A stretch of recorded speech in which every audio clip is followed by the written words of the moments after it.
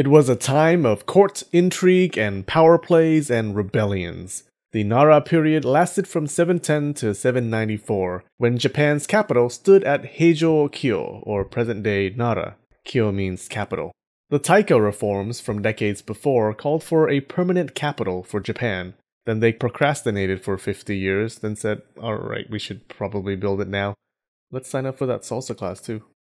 So Nara is famous for being the site of Japan's first permanent capital. But like my dating profile, that's not entirely accurate. Traditionally, after the death of an emperor, a new capital would be built in a new location for the next emperor. This meant each emperor had his own capital city, because they thought early Japanese history wasn't complicated enough. The reason for this practice could be that the emperor's death was a polluting event. Remember, the Japanese had this spiritual notion of purity. Death was the dirtiest thing ever, so it would have polluted the old palace, and you can't have the new emperor stay in a dirty palace. Another reason could be that they simply built the new capital at the home of the new emperor. Empress Jito broke tradition in 694 when she ordered a new capital built at Fujiwara.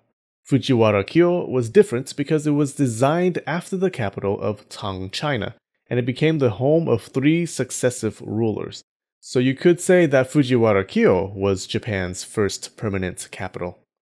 In 710, the capital moved to Nara, kicking off the Nara period with a grand palace complex. This one was also modeled after China's capital, and it was the most impressive palace they had built up to that point.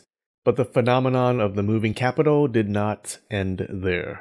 It actually moved a few more times in the Nara period. In 740, Emperor Shomu moved the capital to Kuni, 3 years later to Shiragaki, and in 745 back to Nara. Nara remained the capital until 784 when it moved to Nagaoka. Finally, in 794, it moved to Heian-kyo, marking the beginning of the Heian period. Heian-kyo came to be called Kyoto, and it would remain the capital of Japan for 1,000 years. In the Nara period, an infamous clan began to wrap its fingers around the Japanese courts by marrying their daughters to emperors and powerful nobles. Nakatomi no Kamatari was the mastermind behind the Soga coup of 645. He championed the policies of Emperor Tenji, a co-conspirator in said coup, for years afterwards. Before Kamatari died, Emperor Tenji awarded him the surname of Fujiwara. Thus began the Fujiwara clan. Japan was moving towards a powerful centralized government with laws for administration and punishment. The emperor was becoming an increasingly influential position, and the power struggles in courts were over who had control of the throne. Kamatari's descendants understood this. The struggle was real. There were rebellions, murders, and an attempt to overthrow a sitting empress. So it looks like politics back then was friendlier than it is today. In the Nara period, the Japanese did something that forced all Japanese historians to change their pants. They started writing. The Japanese did write before that. The Chinese writing system was introduced in the prior Asuka period, but it was in the Nara that writing took off.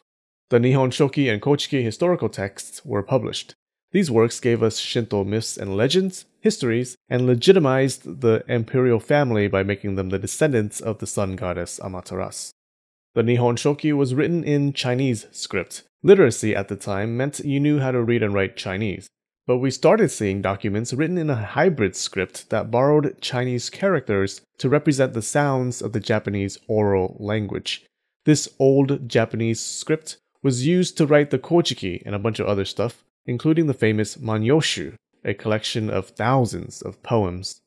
The amount of written documents exploded. Letters, official records, population registries, poetry became all the rage among the aristocracy, because that's what rich people do. I write adult Harry Potter fanfic. The time of female rulers came to an end in the Nara period.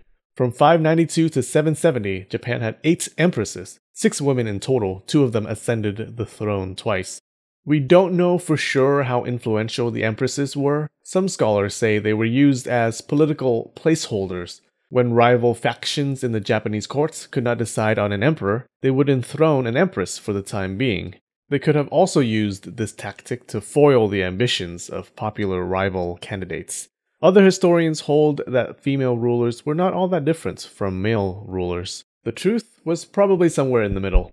There were examples of empresses engaging in political games. Retired Empress Koken actually had a sitting emperor exiled, then retook the throne. By the end of the Nara period, the Japanese had built much of the structure of Japanese society and government. The Taika reforms kicked off a series of changes that transformed Japan from a loose collection of clans into a proper state. The clans were still powerful, don't get me wrong, but they became powerful players within the larger state. The system of provinces and provincial governors created in this time stayed mostly unchanged for 1,000 years until the Meiji era. And don't forget the religious and political ideas that were formed to elevate and protect the emperor. They spread Buddhist sutras that propped up the emperor, adopted Chinese philosophy about what makes up the ideal state, and made official the native beliefs claiming divine ancestry for the imperial family. Many of the societal and political systems built in the Nara period would remain throughout most of Japanese history. Hello, if you liked this video, please click the like button, it really helps. If you didn't like the video, please click the subscribe button so you don't miss more videos. And did you know that this video is part of a playlist? Check it out. I'll see you over there.